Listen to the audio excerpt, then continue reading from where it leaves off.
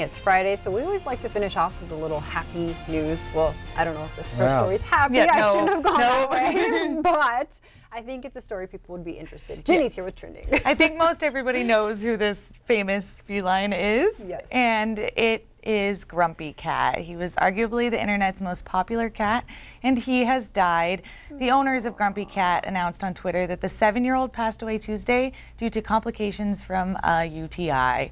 Grumpy Cat's real name was Tartar Sauce, and he had feline dwarfism, which the owners said likely accounted for the funny facial features there. And Grumpy Cat first became an internet celebrity in 2012.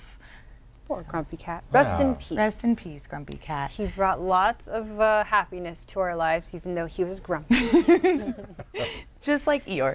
And then on to the next one here. Bed bugs aren't just a pain to humans today. They have in fact been a nuisance since the dinosaurs were around more than 100 million years ago. While the pests likely didn't bother the prehistoric creatures, new research has found that they evolved about 50 million years earlier than we thought. And they believe that they came into existence around the same time as bats. So there's no hope they're ever going to go away. Nope, nasty, resilient little things. Well, at least we know what came first, the bed or the bed bugs. Exactly.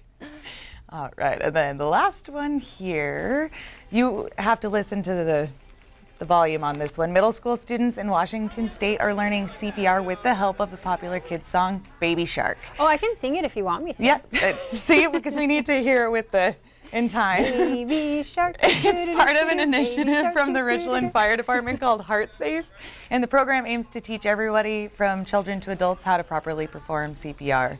And I think we all know Baby Shark by this point. Yes, we do very well too. Well, I'm glad they found something that kids can relate to. That's right. More than staying alive. Yeah. Yes. Newer version of staying alive for them to go with the beat of. But yeah, that's pretty creative. Right. Yeah. And Baby Shark isn't a bad song. It's so catchy. Yeah, exactly. I change the words constantly at home, and we won't go there. But thank you so much, Jenny.